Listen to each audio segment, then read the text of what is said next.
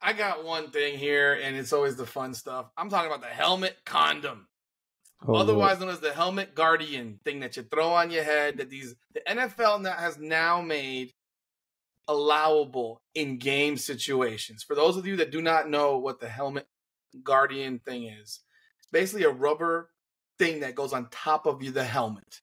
You may have seen it in practices, on TV. You wonder what the hell is that crap? Well, that's what it is. And other people have renamed it the helmet condom. The helmet condom. The NFL is preaching safety. The NFL preaches safety constantly. We have outlawed the crackback. We have outlawed helmet-to-helmet hits while players are wearing helmets. We have outlawed the hip drop tackle, which makes goal line defense virtually useless and irrelevant. We have outlawed the horse collar tackle. We have outlawed tackling QBs low. We have outlawed tackling QBs high. We have outlawed landing on a QB after tackling him. We have outlawed blindside blocks on either side of the ball. We have outlawed the wedge in kickoff return. We have now outlawed kickoffs to the point where they're going to be 5 yards apart and have more kickoff returns for touchdown than you've ever seen in the history of the league.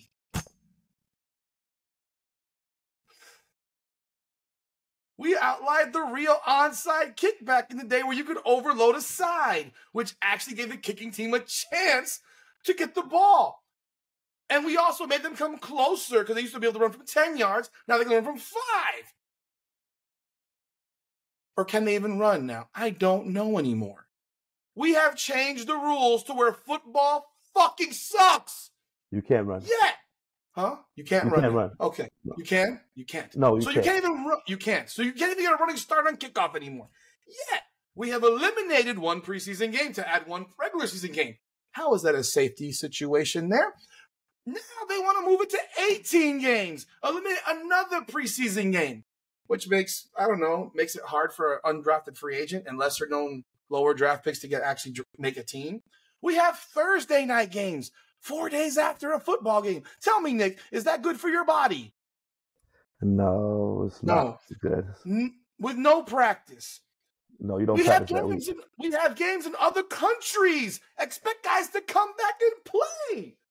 I know they usually get a week off after that, but I don't give a goddamn because they came off of playing a game the week before and got to fly halfway across the world to play in London or Germany or whatever other country they want to play in because they want to put football in these damn places. And how Holy do you do that? crap. I don't know. But the travel will be crazy. Is CTE real? Sure, it's real, but you don't know about it till you're dead. They can't tell you until they cut your head open. For Christ's sakes, these are football players. They decided to play football. I'm not saying CTE is not real, but you're sitting here crying for fucking safety and outlawing everything while at the same time adding games. It's hypocrisy.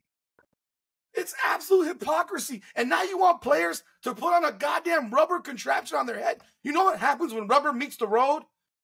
It does that. It does not budge. If your head lands on rubber freaking grass, which is not even real, what's going to happen? The head will drive into the ground and it will not move. The helmets that players wear are slick. They have lacquer. They're painted. They slide a lot better. Oh, and we have a whole bunch of fields that are turf that shouldn't be turf. For Christ's sakes, these are billion-dollar organizations. Can they not pay for grass? Can they not pay for water to water the lawn before a game and have grass that's not dead? Every damn team has complained about the New York Giants facility and the Jets facility, have they not? They've all complained about it. Do they fix it? No. But they care about safety. The damn helmet guardian was made for 7-on-7 football. The owner of the company, it was made for 7-on-7 football, which is flag or tag football. It's not real football. If we see any player that puts that crap on should be ashamed of themselves in a game situation. They're not football players. They're going to get clowned, and they should get clowned. And I've seen football players respond to this. I know Nick is a nicer one than most of these guys, but most of the ones that I've said, particularly the linemen, saying, if I see you with that shit on, you're a fucking pussy.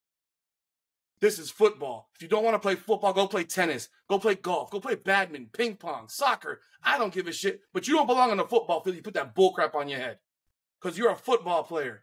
It is pathetic what they're doing right now. And what you're going to see is a whole lot more neck and back injuries because of that stupid thing on their damn head. And I have this bad feeling that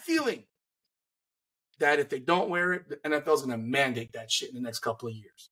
Football in 10 years will not be football anymore. Mark it down. It is getting worse and worse and worse and worse. Why are we playing anymore if we can't do anything? The Guardian helmets might bring it back. They might. Players may want to kill each other because they're wearing them. Are they going to reinstate helmet-to-helmet hits? It is rubber on rubber.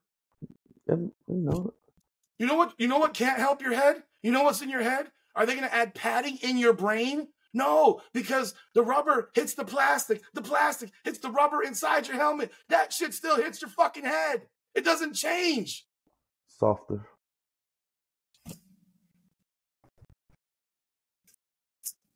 Thank you for watching Come On Now, the podcast. Please be sure to subscribe, like, comment, and ring that bell so you get up-to-the-minute updates when we publish new content. You can also find us on Facebook and Instagram at Come On Now Podcast and X and TikTok at Come On Now Pod. Thank you again for supporting this channel.